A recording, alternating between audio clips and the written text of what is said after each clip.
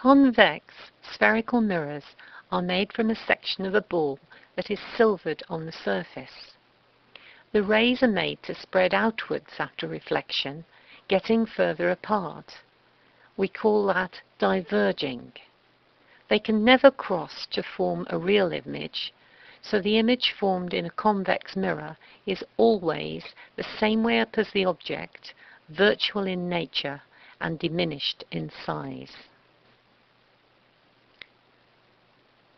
The nomenclature used in this vid-clip is the same as used in curved mirrors 1. Therefore, if you are unsure of the terms, I suggest you watch that vid-clip first. Constructing a ray diagram for a convex mirror. We use 3 rays to pinpoint the image on the diagram, just as we did with the concave mirror. First, we draw an incident ray that is travelling parallel to the principal axis before it hits the mirror. It reflects in such a way that it appears to be coming from the virtual focal point, the one on the far side of the mirror. Draw a solid line from the object point to the mirror. Make it travel parallel to the principal axis. Now put an arrow on the line to make it an incident ray. Remember, a line without an arrow is not a ray, but an optical boundary. To draw the reflected ray, you have to position your ruler on the principal focus on the far side of the mirror, and also on the point where the ray hits the mirror.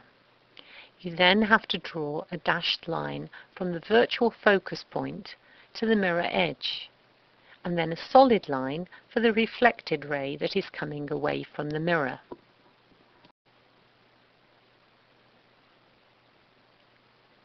The second ray we draw aims at the virtual center of curvature of the mirror, the center of the sphere the mirror was cut from.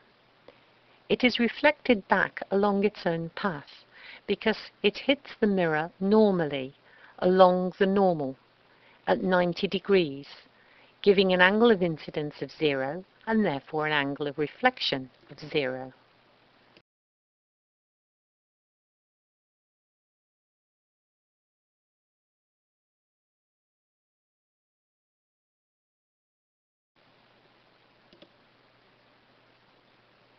Put your ruler on the object point and at C, or 2F, on the far side of the mirror. Draw a dashed line from C to the mirror, and then a solid line to represent the ray that gets reflected back along its own path. At GCSE, the construction of these 2 rays is enough to get you all of the marks. The point where the 2 construction rays cross is the virtual image point. You draw the virtual image as a dashed arrow.